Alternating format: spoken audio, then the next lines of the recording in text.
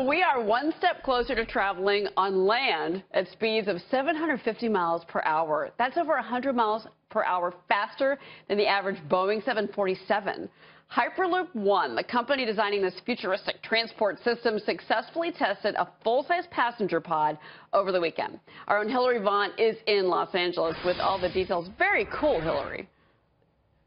Yeah, it is really cool, Cheryl. Their CEO, Rob Lloyd, told me that this particular test was such a big deal because it proves the technology works. He says the next step is commercialization, and they think they'll have a shovel-ready plan approved in just a few months. This Hyperloop technology was created here in the U.S. It was also manufactured here, and now Hyperloop One is deciding where to build it.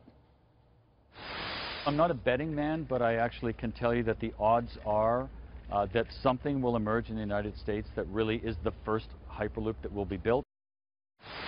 Lloyd says that he is in deep discussions with states including Colorado, Texas, Florida, and Ohio, but he says they have to make a good case before Hyperloop decides to build in their state. Lloyd says they're keeping an eye on regulations as the Department of Transportation works out how to make sure this new tech is passenger ready. We proved we can build this tech in record time. Now we want to collaborate, we want new rules, we want to move advanced technologies in transportation as quickly as we have in the digital era, and we need to bring that to transportation.